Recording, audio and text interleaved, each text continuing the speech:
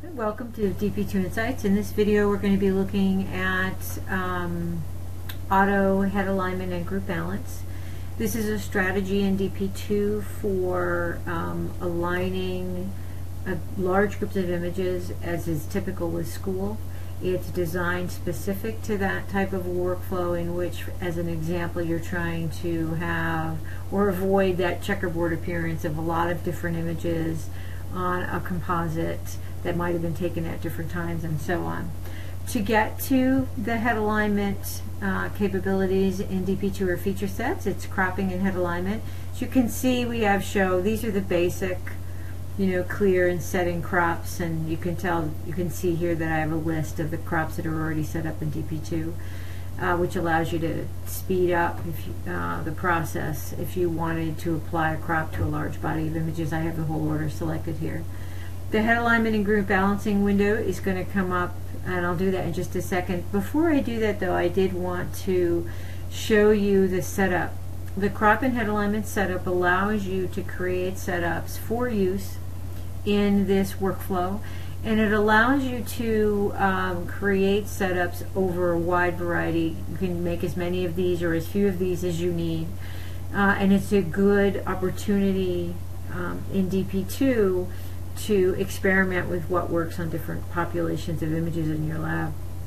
As you can see here, what I have set up is an 8x10, which came up by default. I can select other setups. So as an example, I have an adjusted 8x10, and you can see that here it allowed me to manage the relative position of the head. I can, within that, still change the relationship of the head alignment to the crop and go ahead and save that to this setup. I've got a lot of other options in terms of being able to set the crop itself, and here you can see the crop, and it's pretty well indicated in the preview window. My aspect ratio is 8x10. I can constrain and set that to constrain. The crop method during the actual process, though, I have a couple of other choices. I can hold it and allow the crop box to expand if necessary, or to contract if necessary, based on the analysis of the images that are, in whatever order or shoot that you're trying to group balance. The head alignment here I have set up to line, but you could use a rectangle or an ellipse. It's really, the preference is yours, and I can go ahead and set that. Once I save this, then this setup will be available to me not only here or for other places when I'm cropping, but in the group balance and head alignment window. So I'm going to go ahead and close this, and we'll go ahead and right click as we look at the process for head alignment and group balancing. It brings up the head alignment and group balancing window. This is also accessible through Manage Images and through the user taskbar. You've got some options here as well, just the images in the box, which is what I'm going to do, which is a series of images. You can do an entire shoot or a specific order. So you can really start the process from here, and it is part of, as I said, other workflows. So the head alignment in DP2 as a part of the group balance workflow, you would first have to enable it, right? This by default, I'm using this setup, but by default this would not be selected. I'm telling it to crop, indicating what crop, and of course I could change the crop and save these as a setup. I'm using a setup here. I can allow horizontal, vertical, or zooming. The crop to the face is for analysis purposes. It's not saved in the setup or an effective part of this activity. The group balance portion of this process, again, you'd have to select to enable balance when you're first creating a setup. You have three options here. One is use the auto group balance algorithm by itself. The second is to adjust it using the existing balance, which means that if you've already color corrected these images, that's going to be the starting point, and this is a layer or an additional step so that you can align these images not just by themselves but as a group.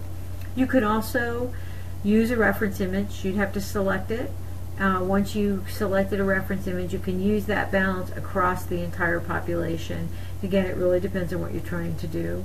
You can use flesh slope adjustments with that balance, so that DP2 is going to allow you, if I were to select that, DP2 is going to allow you to slope those images, because remember, the goal here is to be able to align and bring them closer together in terms of exposure, so that they look appropriate when they're used in a group image or a composite. So again, you can tell at what group the population all the images, related orders are in the list. The group balance setup, and I'll show you this briefly, the group balance setup is going to allow you to create a setup specific to a population of images or something that you wanted to use. I'm going to actually go ahead and go to the contents for the help files, because I think that this is also a good opportunity to kind of give you a sense of what you do have in terms of reference. So in the group balance tab, it's pretty well explained what's happening here and the different values and variables. When you are creating a group balance setup, it's going to allow you to bias toward the foreground, toward the face. It's going to allow you to manage the flesh brightness level, so you can affect the dark and the light balance. The images of the lighter images can be darkened, the darker images can be lightened, and so on, to really kind of bring these into alignment with each other. In addition, you can also create offsets for density red, green, and blue here. This is pretty well explained here, and I think there's some, it's worth taking a few minutes to review all of the details when you're trying to enable this, because once you have enabled it, can be a really valuable tool in terms of making those composites the best that they can be, as an example. Here's our head finding, and again, this is another one of those options in DP2. We want to expose as much opportunity as we can to really make this sing in your lab. So you can find the entire head, assume that the eyes are in a particular position, remembering that DP2 needs two eyes in order to be able to make this work. The setups, which is what this is here, you can simply name it and save it. I'm going to go ahead and use the one that we've got here and go back to the images, and really it's because I'm going to use it in the way that we've set it up, I'm going to tell DP2 to process it. What you can see is happening is it's first aligning the heads, and then it's verifying the population, loading the data, and you can see it's running a flesh tone preference adjustment, so in a way to bring those in alignment with each other. So a couple of things that you're going to note right away. This image here has a red square in the lower left, or the lower right, sorry, which means that it failed, and we can see that it failed because it is her head is so much different in terms of where it is. So one of the other options that we have in DP2 is the ability to kind of go ahead and bring it in. So when we go to cropping and head alignment, I'm going to say go ahead, crop and align that image, and I get the little hand. This is going to allow me to use the scroll on my mouse and bring this, click it and bring it in. I can move it as well depending on how much area that I have, so that I can go ahead and further correct these images should that be necessary. And that's really the short version of cropping and head alignment. Thank you.